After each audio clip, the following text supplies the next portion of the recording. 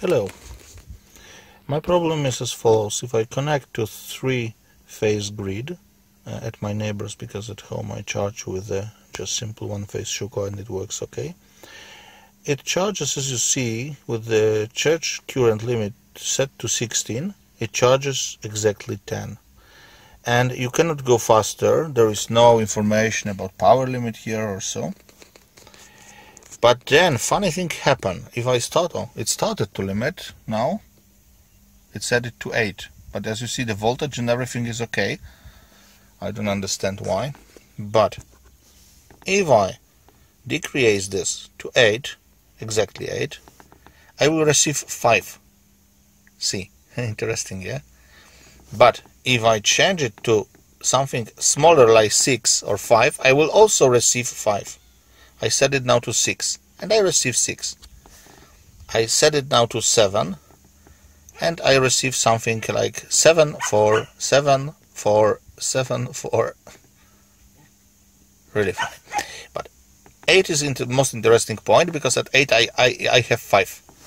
If I set it higher,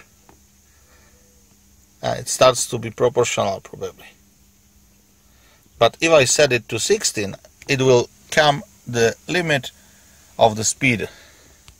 After some time it will change back to the full speed, and if I have enough reflex to set it to 12 amperes by hand, my setting will remain. But if I don't have enough reflex to set it to 12 and change it later, it will all the time reset to 16 and then back to power limit to 12.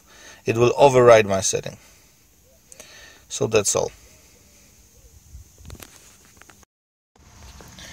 Now I have connected to the public charger, which is Keba 22 kilowatts. As you see, the car charges only 16 amperes instead of 24. The voltage is even quite high, so let's say the same situation occurs on the public charger.